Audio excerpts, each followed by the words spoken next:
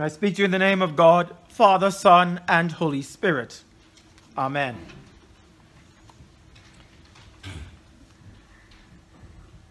The kingdom of heaven is like. Words from Matthew chapter 13, part of verse 31.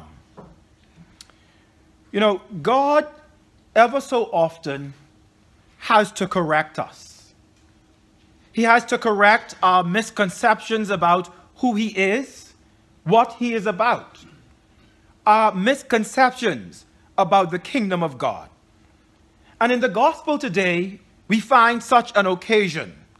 Once again, Jesus finds himself correcting the disciples' perception of what the kingdom of God is really all about. No one could mistake the fact that God was doing something in Jesus, something impressive, something powerful, something worth paying attention to, something worth leaving everything behind to get on board with. But as the disciples observed him in action, we find that they were focusing on the wrong thing. They were focusing on the miraculous and what God could do for them in this kingdom. They were focusing on being the greatest and what was big and apparent about Jesus and this new kingdom that he was preaching and teaching about. Amy Richter, priest in the Episcopal Church, says they missed the point. They missed the point about this kingdom, about their own need for humility, their own need to pay attention to the least and to the small in God's kingdom. See, they had pushed little children away and had argued over who should sit at the right hand and who should sit at the left hand of God in this coming kingdom. And as such, they were in danger of becoming ladder climbers instead of kingdom seekers. Jesus needed to correct that perception because that's not what the kingdom of God is about. And as we reflect on this text, I wonder, dear friends, where in your life is God correcting you? What misconceptions do you have about his kingdom, about what he should be doing for you and in your life? Where is he helping you to refocus? I believe this parable calls us to pay attention to that. But also in correcting the disciples, we notice that Jesus used a series of parables as found in the gospel today. And he uses these parables in a powerful way to remind them, indeed all of us who sometimes get distracted and who focus on the wrong thing in God's kingdom and ministry, that this kingdom is about faithfulness, not flashiness.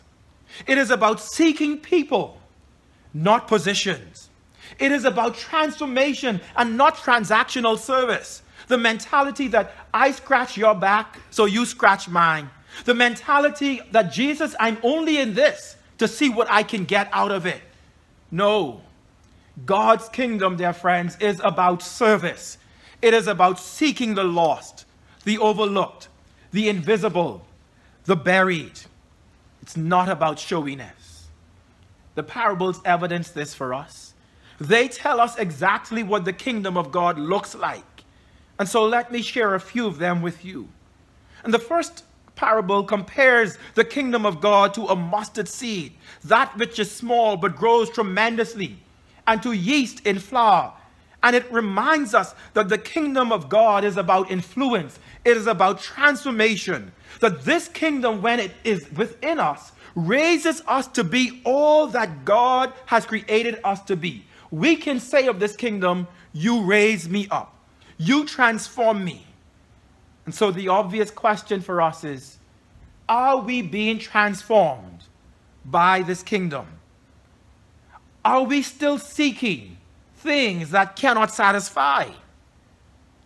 Are we being transformed? See, we are not meant to miss the fact that in this comparison, this metaphor of the mustard seed, Jesus says that the seed was intentionally sown. In other words, we have to be intentional about seeking transformation by planting seeds daily in Bible study and prayer and the like. And this is not to make the transformation that occurs within us sound as if it is our ability to transform ourselves. No. We know that God does the transformation. But what it is saying is that we have to intentionally make ourselves available to God. We must open ourselves by doing the things that can allow and help God to reach us within. In the mustard seed and yeast in dough comparison, Jesus is asking us several simple questions. How is the kingdom of God influencing us? How are we as Christians influencing the world out there? And it is here that the yeast comparison, I believe, goes just a little deeper. Because we know from history that the Jews ate unleavened bread, that is bread without yeast, during the Passover. And if you've ever eaten bread without yeast, it's not the best tasting bread, right? It's not. But they ate leavened bread every other day. What does that mean here when Jesus makes that comparison? It seems as though Jesus was making the point that the kingdom of heaven, being compared to yeast in a dough, is not only found in the religious things of life, but also in the ordinary, everyday activity of life. Yeast in the dough. Yes, every day we live out this kingdom. And so, for example, how do you go about cleaning your house? Is it always with complaints? These children always leaving things about the place. Why wouldn't my spouse pick up things? Or how is this? Or is it with thanksgiving? Thanksgiving that you have a house to clean. That you have a house in which there is dirt. No, that came out wrong. A house in which there is dirt to clean, right? But the point is, living our Christian lives is not just a Sunday activity. It's an everyday activity. The kingdom is to be lived out every day, not only when we are on the vestry or attending church on Sunday or on a committee in the church. And we can ask ourselves where we fall on this scale by just asking several questions, reflecting. Do I think about God more when I'm here in church? Or is he a part of my thoughts in everyday life? Do I think about God only when I'm really doing religious activities? Or is he infused? Is his spirit permeating everything that I do? Sunday service is simply meant to be a token of what we offer God each and every day of our lives. And this parable challenges us to allow God's kingdom to influence every nook and cranny of our lives. Are we open to that? Yes, Jesus goes on then to compare the kingdom to a merchant finding a pearl. And he is admonishing us that in this kingdom, there is sacrifice. It brings great joy, but it also calls us to let go. You know, in other words, the kingdom is worth far more than anything else we may possess. Now, sometimes we can be like little Tyler, who this morning when they said the kingdom is worth everything. And I said, well, what is your greatest toy? And he said, it is a remote control car.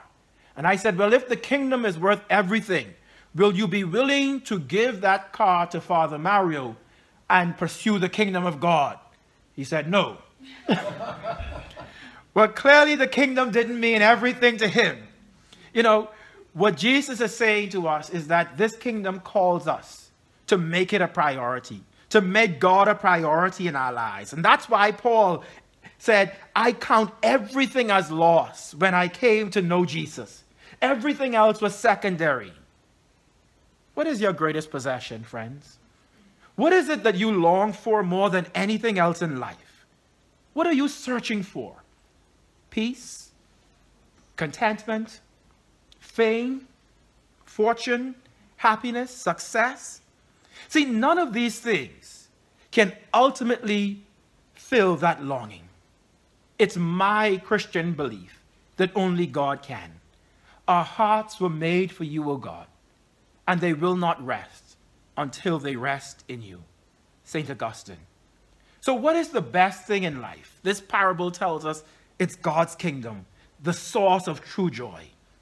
The man was so overjoyed, he sold everything See, who doesn't long for that joy deep within? And yet, how unreliable do we find the things in this world to bring joy? Get a new house, it brings joy for a little while.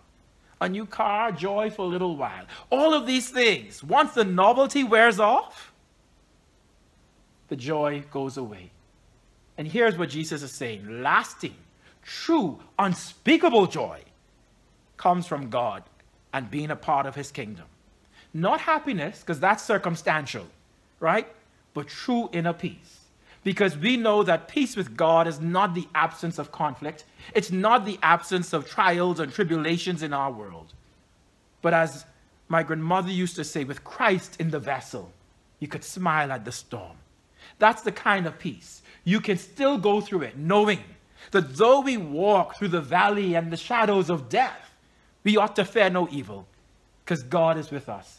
And his rod and his staff, oh yes, they'll comfort us through it all. So what Jesus is telling us is that the joy we experience in the kingdom will surprise us because it is joy unspeakable.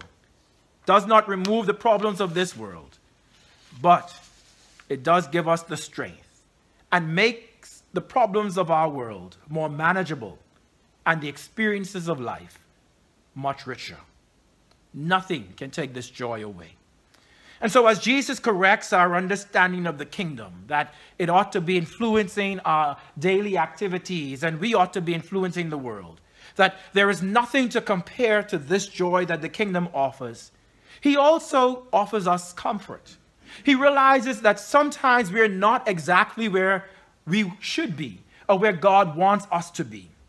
And so he speaks of the kingdom that catches fish of all kinds and throws away the bad. And here's the point: that even if there is a time in your life that you feel you don't live up to the standards of God or what God expects of us, his kingdom is open to all. It's ours for the taking. That beautiful, beautiful scripture of John 3:16 reminds us that God so loved this world that he gave his Son, that whoever believes in him, not if the rich, not if the transformed, not if the good, but whoever, will not perish. And we must take comfort in the fact that God did not come into this world to condemn the world, but to save the world. See, that's the verse that's often missed right after John 3:16. Remember that in God's kingdom, there is no discrimination. And sometimes we think that because of the things we do, because we don't allow the kingdom to influence us in ways that it should all the time, that somehow God doesn't want anything to do with us. No, that's not God's kingdom. That's not what he teaches. He welcomes all. He calls all. But he also calls us in, like fish, to scale and clean us. We may not be where God wants us to be, but we must be willing to change. We must be open to becoming who God wants us to be. And when we struggle with making changes, when we think that the little things we're doing doesn't seem as if they matter, hear what this parable tells us. See, because I've often heard that being good, Mario, sometimes just don't cut it. How many times, Peter struggled with it. Must I forgive? I don't know if I really love these individuals, if it's going to change them. Why must I always be the Christian? Why must I always do the right thing? Well, here's why. Because the separation of the fish, the good and the bad, is a reminder that when all is said and done, God's kingdom will prevail. The good we do, the right thing, sometimes seems insignificant, sometimes seems to go unnoticed, but it is like the mustard seed. It is like the mustard seed, though invisible at times, will eventually grow. It will eventually spread and will eventually stand tall above everything else. Good will prevail. Every wrong will be made right. Justice will be served.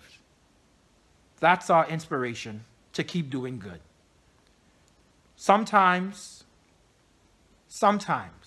it seems insignificant, as if it doesn't matter.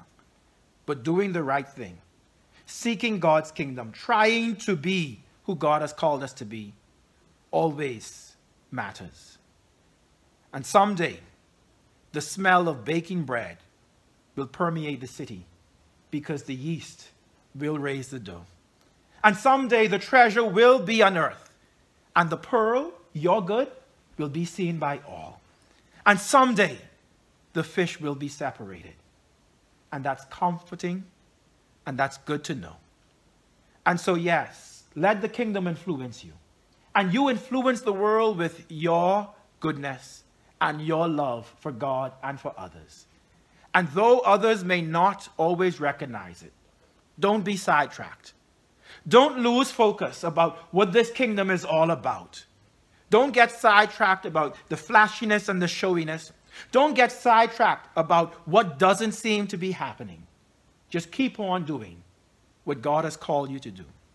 And as we just sang, seek first the kingdom of God and his righteousness, and know that all things will be added unto you. The kingdom of heaven is like this. Amen.